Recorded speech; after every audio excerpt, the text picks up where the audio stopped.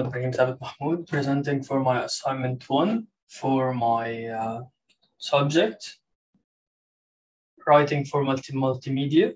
My program is Bachelor in Game Design and Animation. My ID number is 0120-200-20217.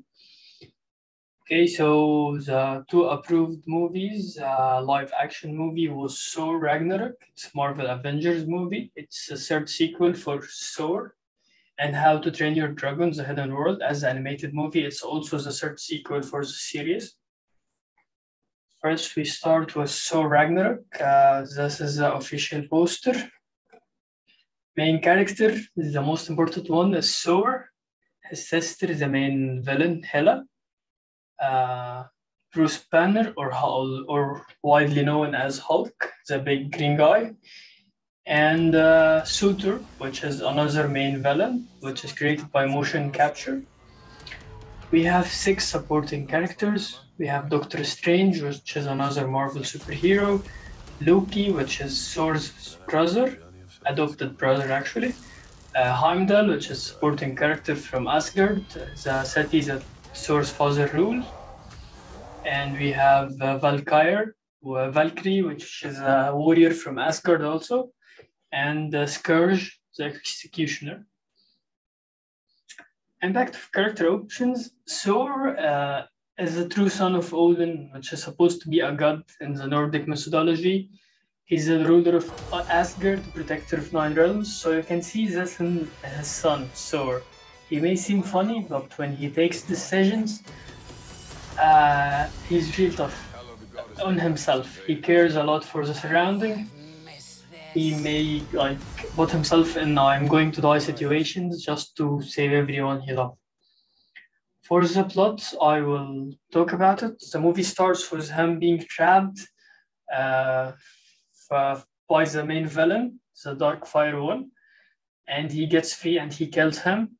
He goes back to Asgard. He didn't find his father. He found his brother doing some magic to look like his father. Anyways, they go on, they try to find the father. The father talk to him about his sister Hela, which she is like a real demon. And she was locked away for centuries, and now he's going to die. She will be freed. So and his father tells him that the only way that she dies, that the prophecy goes and the dark fire monster destroys all of Asgard.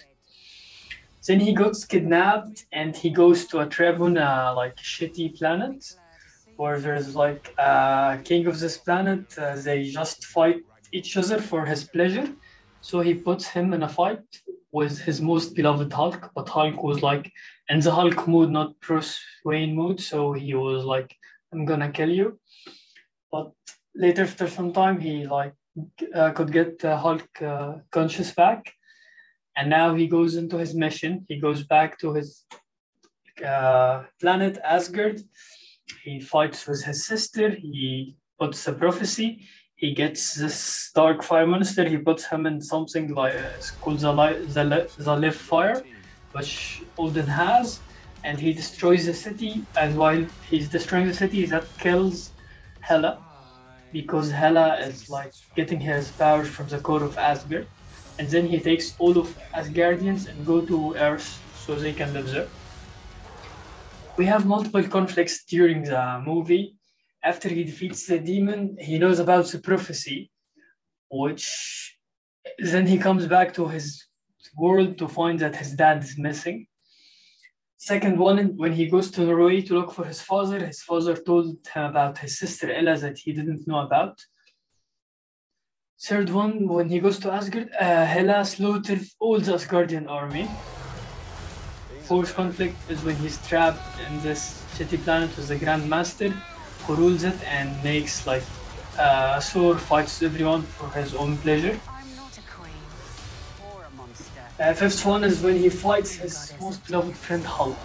Sixth is when he calls upon the Guardian of the Bifrost. It's like a connection between worlds, so he can transfer him. And Heimdall is not his hair. He can see through Heimdall's eye, but he can see the destruction his sister is doing. For climax elements, Thor finally discovers his truly kingly powers and his biggest lightning bolt that he can do and kill everyone, which helped him to make sure that all the Asgardians survived. He realized also that the only way to defeat Hela is to cause the Ragnarok, which is a prophecy, and to destroy Asgard, her source of power, while he holds her off, which he already did.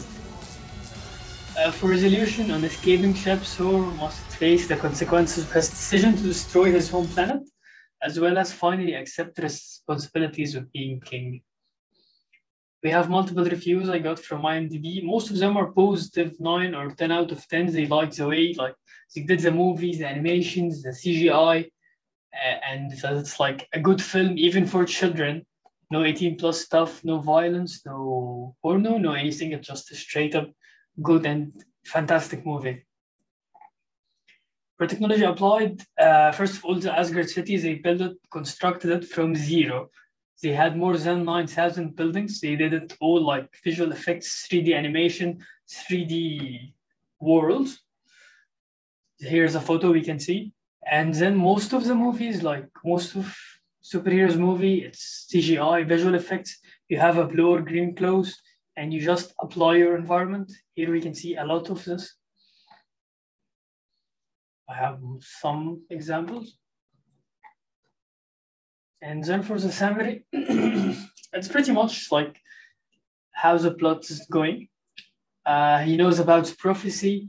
They go and they know about their sister Hela, who's her father imprisoned in hell. She's the goddess of death and hell also. Her exile would end when Odin dies. Loki and Thor try to escape from Hela and they land at Sakaar, the weird planet. And he meets there Valkyrie. She's an Asgardian. She helps him after like some time. She trusts him and helps him. Then they all come together and they go and they free Asgard. Actually, they destroy Asgard. But they reach like I like the movie. As summary, it's a well-built movie around the idea of Thor being the son of Odin. It's a really, really well-built idea regarding this matter. It's an enjoying fun. The narrative in the movie is great. The visuals are superb. That is mainly the whole part. We go to the second movie, How to Train Your Dragon: The Hidden World. Here's a poster. This is the animated movie. We have main characters, Hiccup, the main hero, Astrid, his friend, girlfriend, soon-to-be wife, and the most second important character after Hiccup, Grimmer the Grizzly, which is a dragon hunter, and he's coming to kill the dragons. Toothless, the Night-Feared Dragon, which is Hiccup's own dragon. We have supporting characters, Valka, Goober, Fishlegs, Snotlout, Toughnut, Roughnut, Eret, which are all friends and helpers of the main hero, Hiccup. The main hero was the son of the chief of Berk, the town they live in. They are Vikings.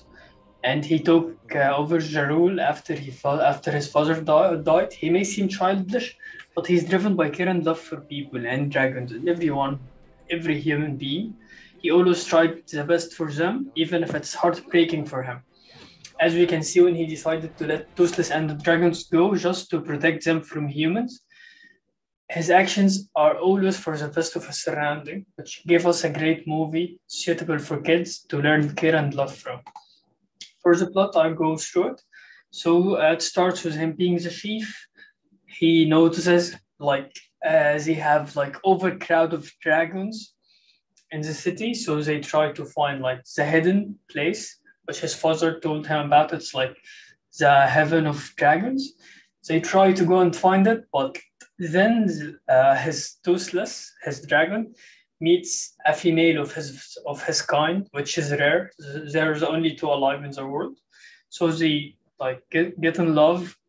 And the owner of this female is the dragon hunter. He released the female just to grab the attention of Toothless. So now he's trying to get Toothless to kill him, to capture him and kill him. So they go on their journey trying to find the hidden land. Mid-journey, they meet this dragon hunter. They had a fight. He captured Toothless and they managed to free him. And they had a fight and Hiccup managed to win it. And lastly, they went to the heaven city of dragons. They left the dragons.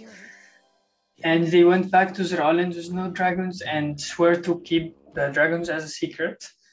A decade later, Toothless and Light Fury have mated, given birth to 3 hybrid dragons called Nightlights, Hiccup, Astrid, and their 2 children. They sail across the sea to visit them at the edge of the hidden world after introducing his son and daughter to his old friend. Hiccup and Astrid take their children flying on Toothless and Stormfly, accompanied by the Light Fury, which is the female Toothless, and their offspring. Hiccup vows that until humankind is ready to coexist peacefully with dragons, dragons will stay hidden while the Perkians guard their secret. We have like a real 1 or 2 conflicts. While the Dragon Riders are far from perfect, they have become fairly efficient at rescuing dragons from hunters and providing a safe place that they have overpopulation of dragons. Hiccup is a leader, so he has to do something, so he considered to go and find this hidden world, but he meets Grimmel the Grizzly, which is a dragon hunter. And the story goes, for the climax, we have Grimmel brings his captured dragons to the warlords, but he tells them that he plans to kill Toothless for himself, denying them the chance to have him for themselves. The heroes then swoop in to free their dragons and take on Grimmel's army. They manage to steer the dragon trapper ships towards each other, causing the trappers to abandon ship as they all sink. Grimmel attempts to kill Hiccup, but he managed to free Toothless. Grimmel takes the Light Fury to the sky, leading Hiccup and Toothless to chase after them. The Death Grippers, which are Grimmel the Grizzly dragons, fly in and surround Toothless until he harnesses his lightning power. He has lightning powers, and electrocutes them all before vanishing. He appears before Grimmel, and Hiccup jumps toward him. Grimmel tranquilizes Toothless, sending him falling into the ground. Hiccup tackles the villain and frees the Light Fury. The female Toothless order her to save Toothless as Hiccup and Grimmel fall in the sky. The Light Fury catches Toothless and lands with him on a cliff. Grimmel tears Hiccup's sweat apart, but the Light Fury flies towards Hiccup. He loosens his prosthetic foot. He has a prosthetic foot, sending Grimmel to his watery grave as the Light Fury catches Hiccup. Resolution: the Perkins celebrate the victory until Hiccup realizes it's time to let Toothless go. He bids his best friends farewell, and the 2 embrace tearfully, and other Perkins must then say goodbye to their beloved dragons. We have multiple reviews ranging from 6 to 10. Mostly they see it like a cool light movie, not something with a lot of conflicts, a lot of it's not grabbing attention always, sometimes it's slow.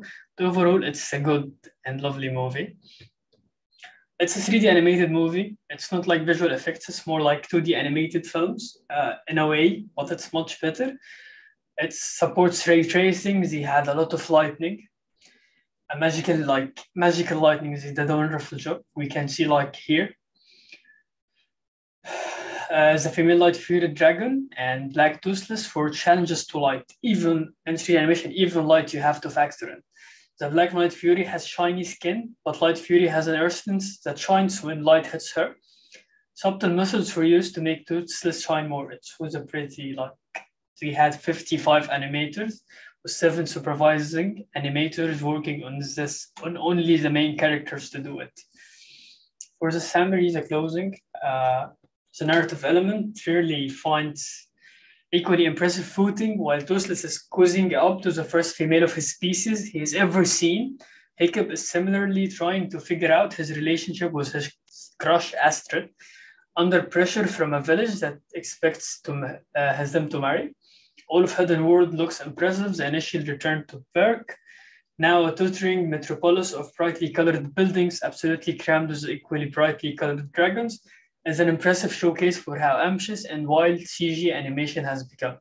Every frame of the film that's set in Perk is distractingly busy with neon shades and independent movement, with new architecture and wildly designed life for viewers content to just lean back and let the film wash over them.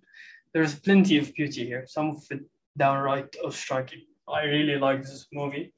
And this is all for my assignment 1. Thank you so much for listening.